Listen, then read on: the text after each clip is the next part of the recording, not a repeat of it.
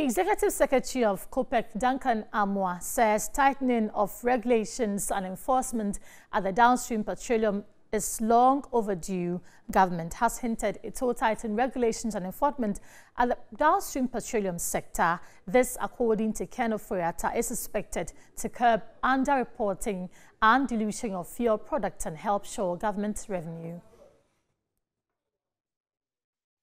Total petroleum revenue for 2020 is projected at US $1.150 million. Over the years, we have experienced underreporting, a diversion and dilution of fuel products, and general non-compliance in the petroleum downstream sector.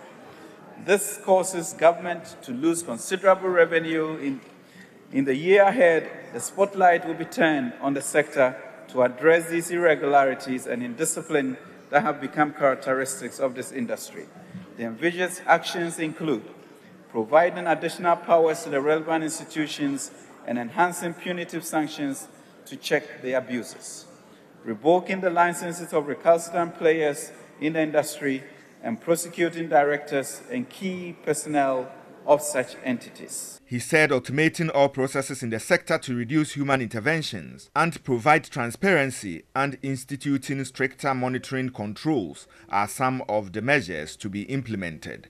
Executive Secretary of COPEC, Duncan Amwa, noted the intervention is long overdue. To prevent those persons engaged in declaring volumes, persons also engaged in smuggling products through the illegal routes, persons who are also engaged in backing people doing the wrong thing.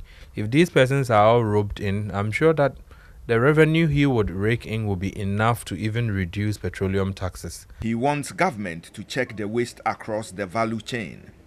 We cannot continue to have the sort of leakage we're seeing at GNPC, the sort of leakage we are seeing at BOST, the sort of leakage we're seeing at Ghana Gas, and the other companies like Ghana Cylinder Manufacturing Company. We cannot continue to have a situation where one basket is leaking and the other is only collecting revenue or looking to tighten the fiscal space or revenue generation. So government should also focus critically in 2020 in stopping all the unnecessary procurement breaches